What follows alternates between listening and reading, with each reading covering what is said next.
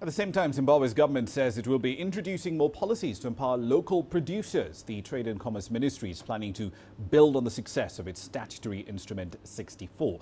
Now, that did help local producers increase their exports, but it also saw the removal of 43 imported products from the shelves.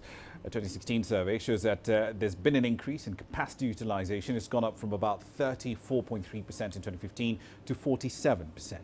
Zimbabwe's government now plans to amend at least 16 export regulations, all designed to improve the ease of doing business. That project is expected to address things like the high cost of production, complex and burdensome procedures for doing business, limited access to affordable long-term trade finance, and the centralization of agencies in major cities. SI 64 is here to stay.